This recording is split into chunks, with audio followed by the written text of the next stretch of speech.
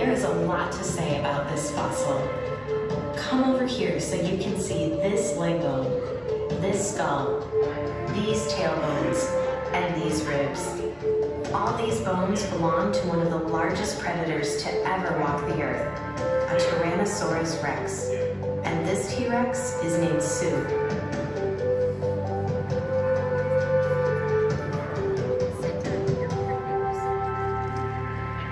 Sue is the biggest T-Rex ever found and was as terrifying as you might imagine. If this predator were alive right now, it could easily spot you from anywhere in this room, even if you stood very, very still. And don't even try to hide. T-Rex had an excellent sense of smell. Are you wearing running shoes?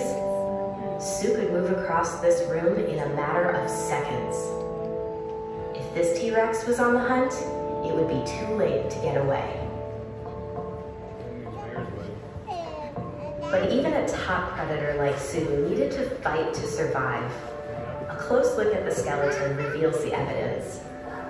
These broken and healed over ribs are among more than a dozen injuries to Sue's bones. Life at the top of the food chain could be brutal.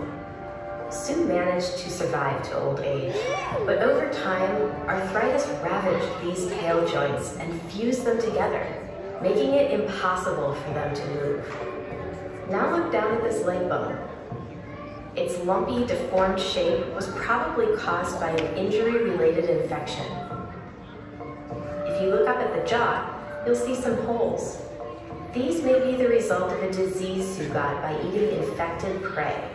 Some researchers think the jaw infection made it so painful to eat that Sue eventually starved. Millions of years after Sue's death, the dinosaur's fossilized bones were discovered in modern-day South Dakota. Never before or since has such a complete T-Rex skeleton been discovered. Everything highlighted here is real fossilized bone. We also have Sue's real skull. It is studied so often that we keep it in a separate display case in this exhibition. But the skull isn't the only thing that researchers are interested in. Scientists have photographed, measured, scanned, molded, sliced, drilled, and 3D printed Sue's bones. All of this research has helped us learn more about how T-Rex grew up, hunted, ate, and died. In fact, the way Sue is positioned today is the result of scientific research. Take a look at the tail. Studies of fossils have taught us that T-Rex should have its tail off the ground, not dragging. We've also learned where Sue's gastralia, or belly ribs, would have been. They're down here. Now that they are in place, they give this fossil a bulky appearance. But we don't know everything.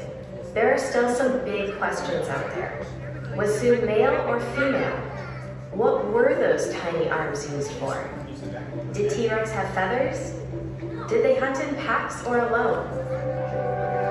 We've learned so much about T-Rex in the last 100 years, and with each new discovery, the more vividly we can see the towering, ferocious, battle-scarred predator that Sue once was.